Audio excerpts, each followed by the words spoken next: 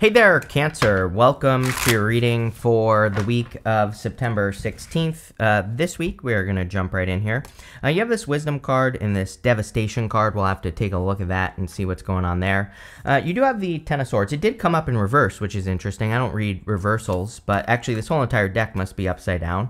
But the Ten of Swords can say something is dead, done, over with. I look at the Ten of Swords as a good card because... and there we have the Tower. So there you go.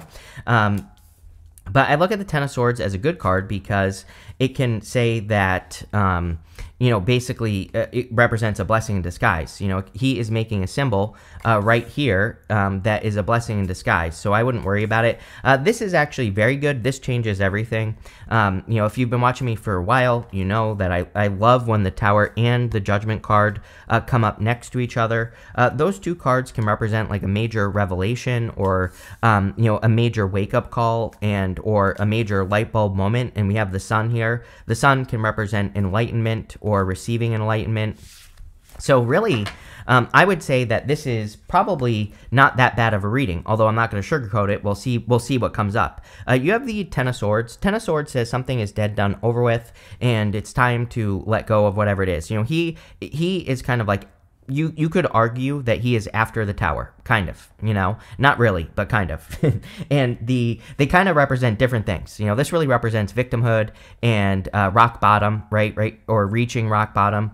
And he has these 10 swords in his back. And so the Ten of Swords can just basically say something is dead, done, over with. The trick with the Ten of Swords kind of is accepting reality for what it is. And the whole point of the Tower is that those people are being brought back down to reality. And then you have Judgment, which those people were dead. They were inside of these coffins and they're rising up out of the coffins. So, is this a bad reading? I would say no. I think things could be actually improving for you if you went through a stabbed in the back type of situation or if something has come to an end, right?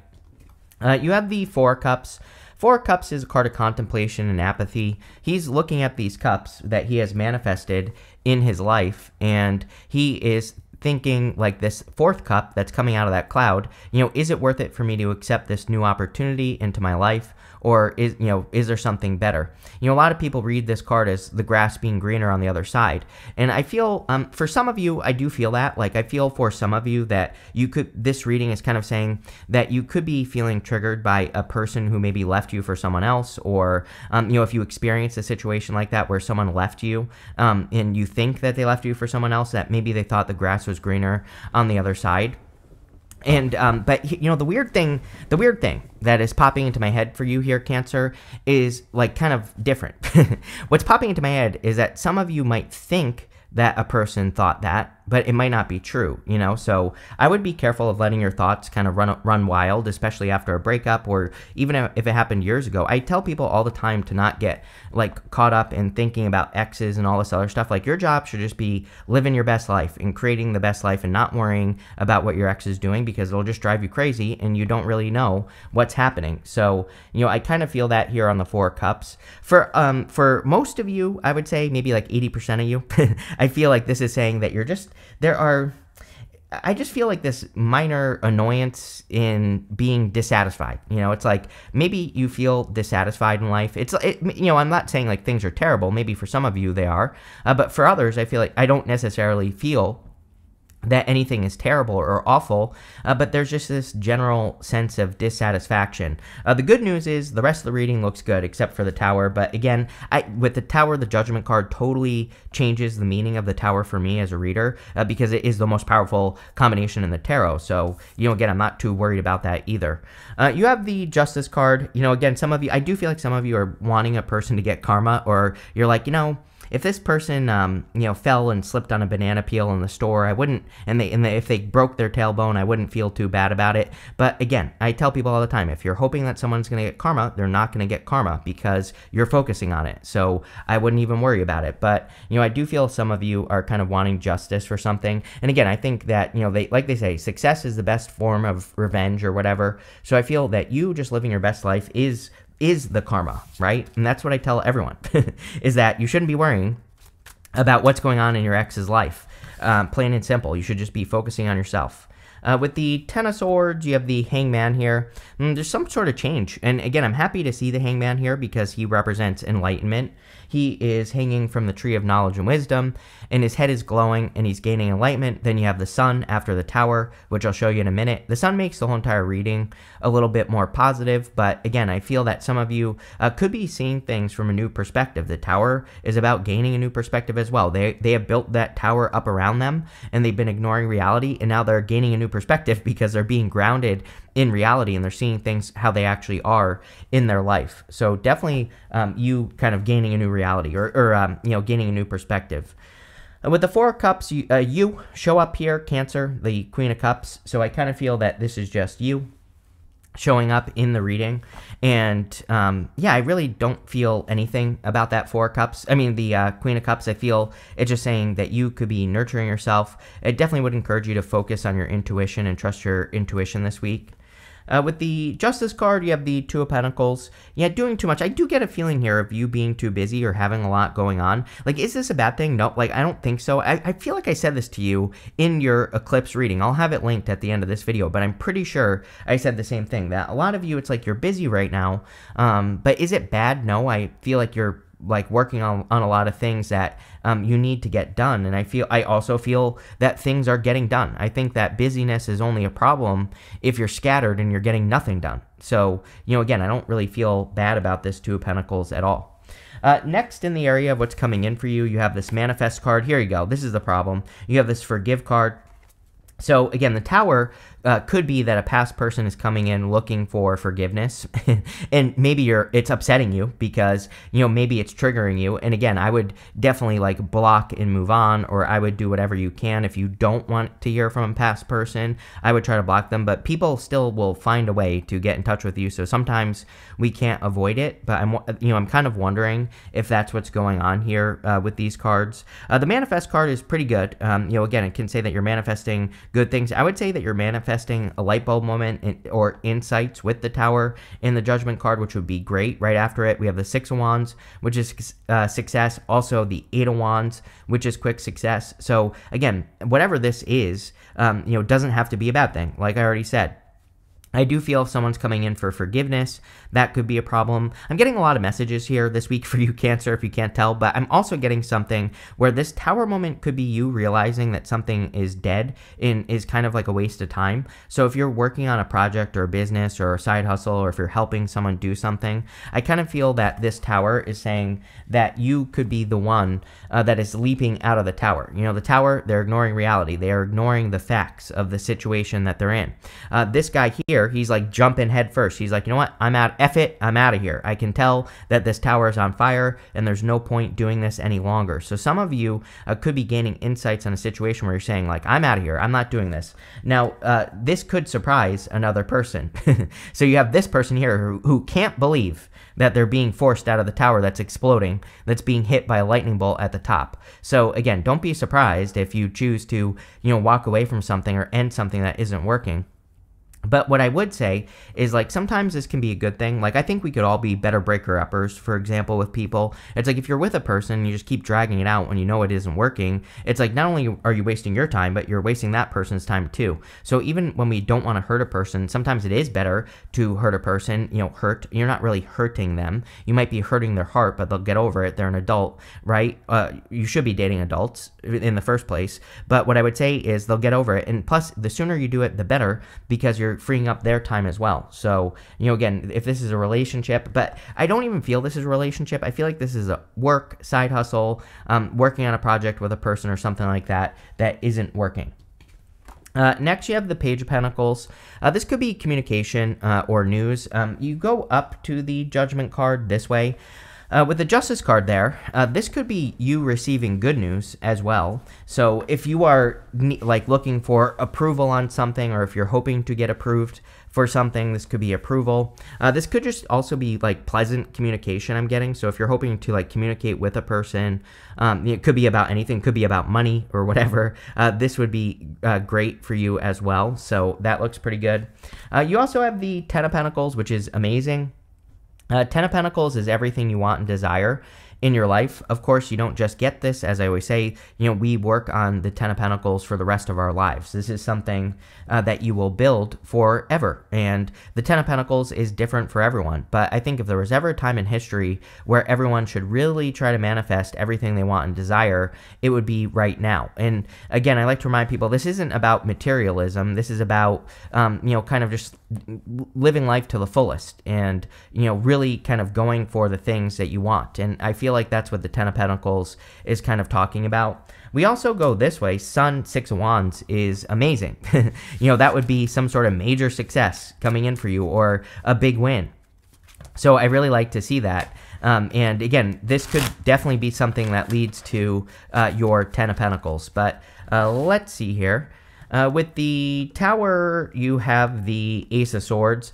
Again, like I said, the Ace of Swords is the truth, but if a past person's coming in and telling you the truth, but they're like, I cheated on you with your uncle, your mother, your cousin, and your best friend, like, do you really want to know that? Probably not. People always love to tell me how they need closure. I'm like, yeah, but do you really need closure? Or not? Or do you really want closure? Do you really want the truth in the situation? I would argue that you probably don't. So, I would be careful in this situation. I also feel that this could be surprise communication, or you're kind of surprising yourself. So some of you, this could be a good surprise. It doesn't even have to be a bad surprise. So I would pay attention to that. Like I said, these two cards here are like a major revelation or a major wake-up call or light bulb moment. And the Ace of Swords, it would say this could lead to a victory. With the Page of Pentacles, you have the High Priestess. Definitely time to trust your intuition. Very intuitive week. And we have the Queen of Cups right next to the High Priestess. So I think that, you tapping into your inner voice or listening to your inner voice is going to be important. With the Ten of Pentacles, you have the Five of Wands. See, there's something you want, and you feel like there is competition for something you want. But I don't think there is as much competition as you think. This could be the surprise that's coming in for you. It's like maybe this is in love. Like if you're interested in a new person with the lovers, like you might think that there is a lot of competition, but really there isn't. And we go this way, which is saying that you're going to be victorious. And the Ace of Swords as well would say that you're going to be victorious. So I wouldn't even worry about the competition. Next, in the area of what's coming in for you, you have the Sacred Journey card. You also have this Rest and Endings card. There's definitely some sort of ending going on here. But you are on a journey that is leading you to something greater. Even, the Judgment card, your first card there, can represent your purpose. So you could be going on this journey of discovering your purpose or discovering your inner calling. I kind of get the feeling that you're feeling called to do something or to move towards something. And I do feel that it's probably going to take your life in a completely different direction than you're thinking. And is this a bad thing? Hell no. I think this is a good thing. I think that you're leaving your old life behind clearly, and you're stepping into this new life, which is exactly what the Judgment card wants us to do. You have the Sun. The Sun, of course, is happiness, joy. Best card in the deck. It's coming up after the Tower here. And so, again, I feel like the Tower moment probably isn't even really that big of a deal or that big of a Tower moment. The Sun wants you to focus on joy as well. The Sun is like a spotlight in our life, and it shines its light on things that we need to pay attention to. I always say that usually with the Sun, something just pops up in our attention. Like maybe you can't stop thinking about an idea or something that you want to accomplish. And the more you think about it, the better your idea gets. And the Sun just says move towards whatever that idea is. Start creating it or start putting the work in, and you'll be successful. You have the Five of Wands. Again, I kind of get the feeling that you think something is competition, but there is no competition. It could be in work or business. Like maybe you want to go for a raise or promotion, and I would go for it. I feel like you blow the competition out of the water is kind of what this is saying to me, to you, in this reading. Same thing in love. It's like maybe you don't realize that everybody sucks nowadays as far as relationships are concerned, and it's like maybe you are amazing, hopefully, Cancer, and you blow the competition out of the water. So maybe that you're interested in a person that would be totally happy to have you in their life. And, I kind of am just getting the message that this is like competition that doesn't even matter or competition that doesn't even exist. With the Judgment card, you have the Four of Swords. Yes, it would be about resting, relaxing, recovering. I'm wondering if you had a bad Tower moment and now you're kind of receiving the blessings from it. The Four of Swords, there's a person who's blessing another person right here in the stained glass window. So you could be receiving blessings after a difficult period of time that you've experienced. With the Sun, you have the Lovers. There you go. So Lovers twice in the same direction, going this way. Whatever this is will make you very happy. And the Lovers, can represent making a choice as well. So if you don't want love, this could be a new path or a new choice that you're making in your life to go in a new direction. Tower, you're clearly going in a new direction. And I feel like this new direction will make you very happy as well.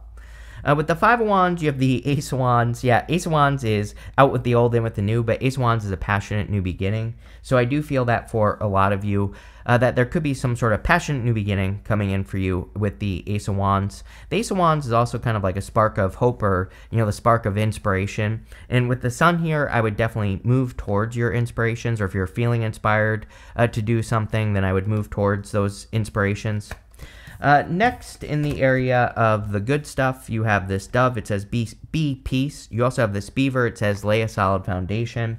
Yeah, if you're starting a new connection, I definitely feel that, having a solid foundation would be a good idea. The tower gets reduced down to its foundation, and then we always rebuild it after. And I'm kind of wondering if like I said, you've already had a tower moment, even though, again, the tower is different to me in this reading because you have the Judgment card. If you didn't have the Judgment card, different story, but you do have the Judgment card, which is just a major revelation. And so I feel for a lot of you, that this is saying, you've already been reduced to the foundation. Now you have to rebuild whatever you are rebuilding.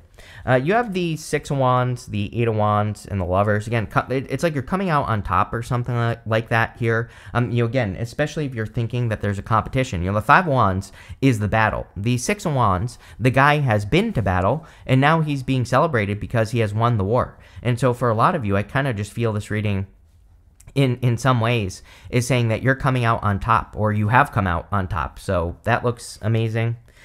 You have the Eight of Wands, and the Eight of Wands is a card of communication. There could be, like, I do get this feeling you have the Eight of Wands, you have the Page of Wands, you also have the Ace of Swords. These are all cards of communication. So if you're hoping to receive communication, or if you are communicating in something, this could be very successful for you. I would also say that if you are in communication, like if you have social media, if you are looking to start a business that involves communication, or like starting a podcast or anything like that, I feel like this Eight of Wands is really, really good. I feel it's saying that there could be a lot of success in doing whatever you are doing. Eight of Wands is quick success. It's also about doubling down on momentum. And so I'm a big fan of doubling down on what works right now. I say it in every single reading because we really need to do it.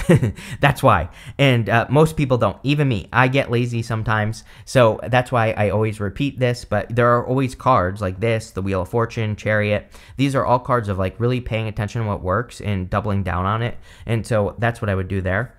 You have the Lovers. Definitely could be love coming in for you here. I would socialize to find love. You have the Eight of Wands. Eight of Wands could be social. Sorry, like I just woke up and I have crusties in my eyes, Cancer. But anyway, what I would say is that I think for a lot of you, this could be meeting love through socializing. Could even be social media with the Eight of Wands, but whatever. You have the Ace of Swords as well. Normally, I wouldn't say that with the Eight of Wands, but you have the Ace of Swords. So this could be like communication there as well.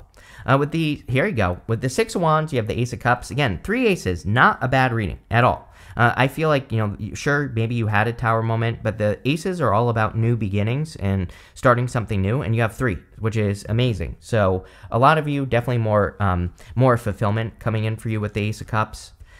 With the Eight of Wands, you have the Emperor. Some of you could be communicating with your Emperor or your Empress. Take it how it resonates. This could also represent, for all of you, whether you want love or not, the Emperor is about taking control. And I feel, I look at the Eight of Wands as creating a slip and slide in life, like removing as much friction as you possibly can. Years ago, I don't remember who said it to me or whatever. I think I watched a YouTube video or something about like life in general, right? And again, I can't remember who it was, but like some expert said something about removing friction from your life, and it changed my life because I really after I watched that, whatever it was, I can't remember. I started really looking at the places where I was creating a lot of friction, and I started doing things to fix it. Totally changed my life, made things a million times easier. And the Emperor is all about like taking control and doing stuff like that. With the lovers, yeah, if you're worried about, if you are with the Four Cups, if you're looking at a love offer that you are receiving and you're worried if it won't be fulfilling or not, I feel it will be a very fulfilling, probably like some sort of dream or wish come true with the Nine of Cups, because the Nine of Cups is very fulfilling. The Nine of Cups also says like this is what you've been wishing for, so I would pay attention to that. You have this staff. It says you will be taken care of in difficult times. So for a lot of you, I feel like you have nothing to worry about. You have this carrot. It says opportunities or a windfall. Love it. So definitely could be some sort of big opportunity coming in for you. You have this carriage that says a journey, either physical or mental. The tower can represent a move. So if you're moving or if you're just making moves in life, this would lead to a lot of success. You have this key. It says successful outcome to your problem. So again, Ten of Swords. Tower, if you're having a problem, clearly you're solving it. You have the Ace of Swords, which is a victory over a problem. You have the Sun, which is happiness. So I feel like there is really nothing to worry about here. You have this Fox that says shrewdness and resourcefulness, especially in business. Eight of Wands. This card reminds me of like the Seven of Swords and the Eight of Wands. It's again about doing things tactically, like the Seven of Swords, and it's also about removing friction, like we already said with the Eight of Wands. So I would focus on removing things that are causing as much friction as possible. If there are things that are slowing you down, maybe it isn't worth it. So I would pay attention to that. But overall, really good. Love it. Thank you for being here, and definitely enjoy your week.